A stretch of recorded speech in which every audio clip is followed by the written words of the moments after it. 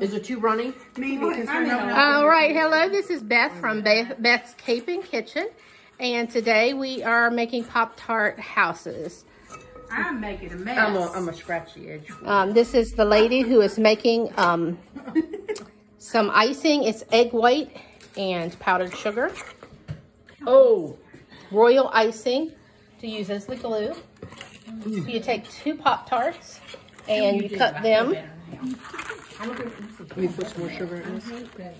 Should I make it a little bit more stiff? For the ends. Yeah, a little bit if you can. They're washable.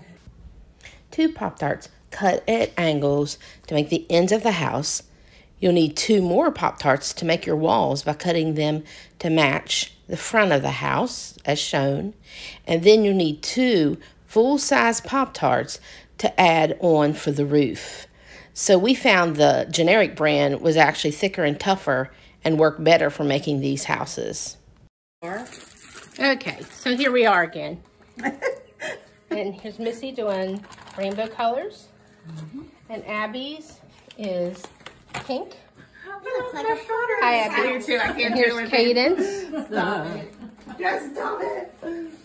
And Deborah is doing shingles on the roof. And shutters on my windows. And shutters on the windows. I'm doing shutters too. And since it's late in the Christmas season, these 2 are doing gingerbread houses.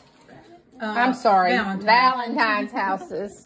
Let me see Cadence. Cadence is doing a super job over here. That is so cute. Even though she's only 7.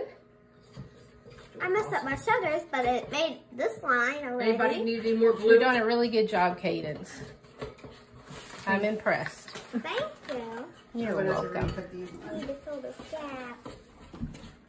All right, lots of candy to choose from to decorate I with. have enough stuff and it's thin. Bye, ladies. Toodles. Bye. You can do that. Okay, here are all the houses.